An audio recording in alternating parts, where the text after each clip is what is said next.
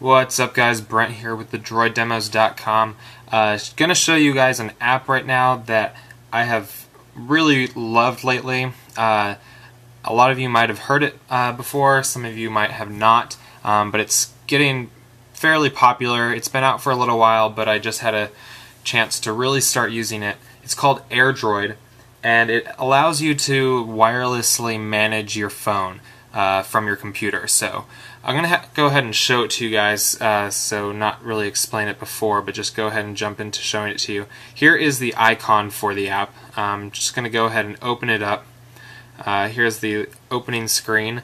This is the connection screen to connect it to your computer. I'm going to start out with what it has right within the app rather than the connection. So if you just scroll right over to the right side, here we have some things that you can manage right on the device. So this first one, device, this is going to allow you to look at all of the different stats for your device, so how much space you have internally on the SD card, battery life, the current CPU processes, your RAM. You can go ahead and clear that RAM right now if you want to with that button.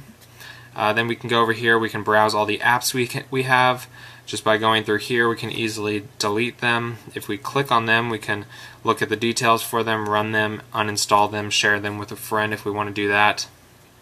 Going back to this screen, if we go ahead and click here, we can basically just use this as a file manager. So I can go into, say, my pictures, and I can look at these pictures if I want. I can delete them. If I click and hold, I can go ahead and cut, copy, paste, share, whatever I want. Basic file manager functionality, nothing too extreme, but if you don't want multiple apps, you can use this as your basic file manager. Here we have tasks, so we can look at everything that's currently running. Takes a few seconds to load, but it should come up here.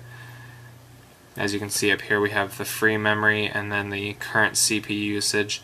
Here we go. It shows the all the different current apps running, ordered by the amount of memory they're taking, so I can go ahead and end those if I want. I can just click that all and then stop, or select individually which ones I want to manage. If we click here, we can easily get to network settings. Not really too useful, but if you happen to be in the app and you need to change something, that's an easy way to get to it. Got a rate button there. Data counter is going to show you how much data you've used since you've installed the app. And then we got a couple more things here. Over here we have some apps that they have built in recommended, but nothing too crazy right there. Then we have the settings button up here. We can set a passcode if we want to use a passcode to connect to the phone when we connect to the computer. Got port number and auto start things down here. Just basic settings for the app. But the real main thing that we have for this is the computer connectivity.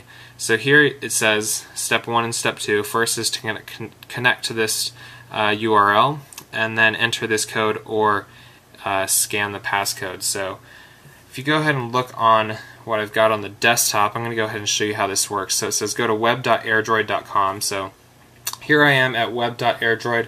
I'm going to go ahead and take the phone. Just go ahead and click this camera button right here, and then I can just go over to the computer and scan that passcode. There we go. As you can see, it says success connecting right there, and it pulls up everything on my phone right on the web page that I have right here. So as you can see, it basically turns your browser into a desktop functioning version of your phone. So it's not going to directly show you what's on your screen, but allows you to manage what's on your device in kind of an easy desktop environment. So as you can see over here, we have a bunch of different things. I can look at my messages just by looking in here, go through messages, I can refresh, I can send a new message, so that's really easy. Just type in my contacts, it automatically recognizes everyone that's on my phone, or I can go ahead and click that contacts button right there to scroll through my whole list of contacts. And this is basically like a desktop. I can move everything around. I can have multiple windows open if I want. But yeah, there's messages. I can look at my call logs.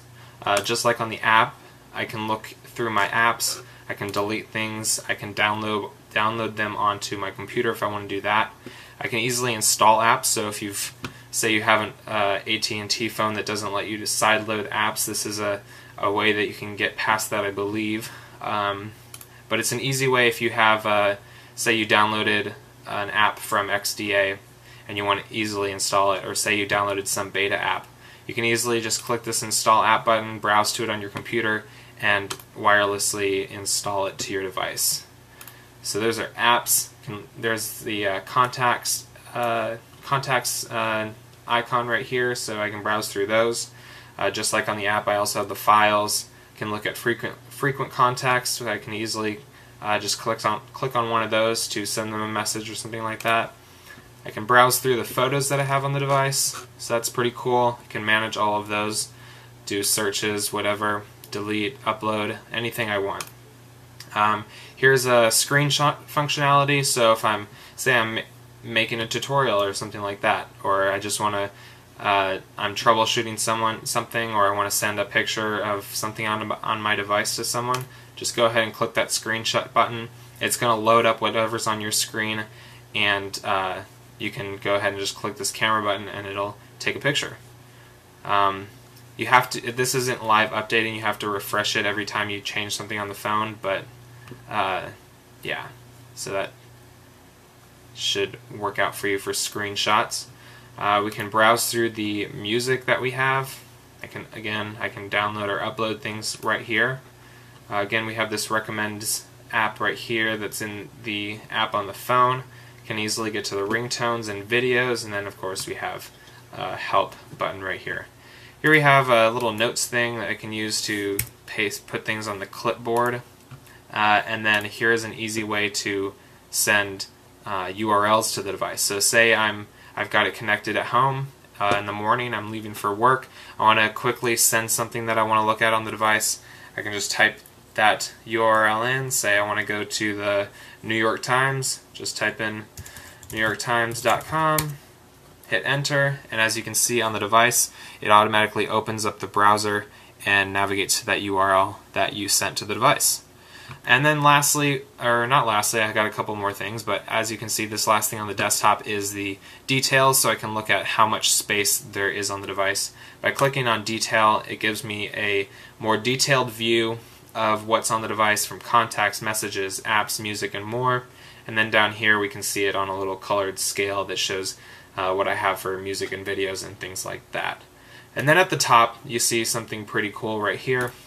I can search for apps on the Play Store. All I have to do is search it and it'll automatically open up a new tab that shows you, does that search on the Play Store, so you can easily find apps there and install them. I also have a few more functionalities to the right. You can do multiple desktops.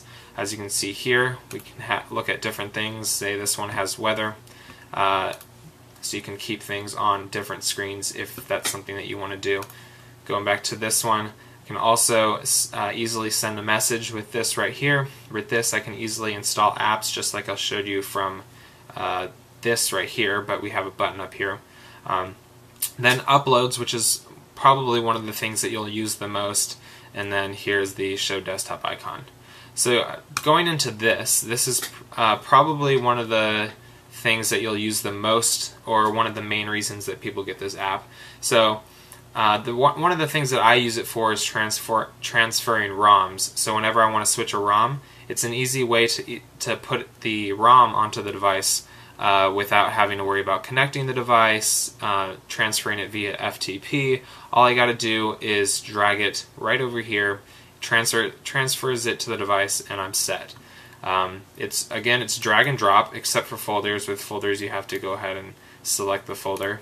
But I can browse through whatever I want over here, manage these files on the device, and do whatever I need to do. So really, really, really cool app, and it's free. You don't have to pay anything to use this, and it's got incredible functionality. You can do all of these things, manage your phone from your desktop without even taking it out of your pocket, except to connect it. And yeah, it's one of my favorite apps right now. I'm using it a lot, and I think you will too. Just give it a try. Again, it's called AirDroid, AIRDROID.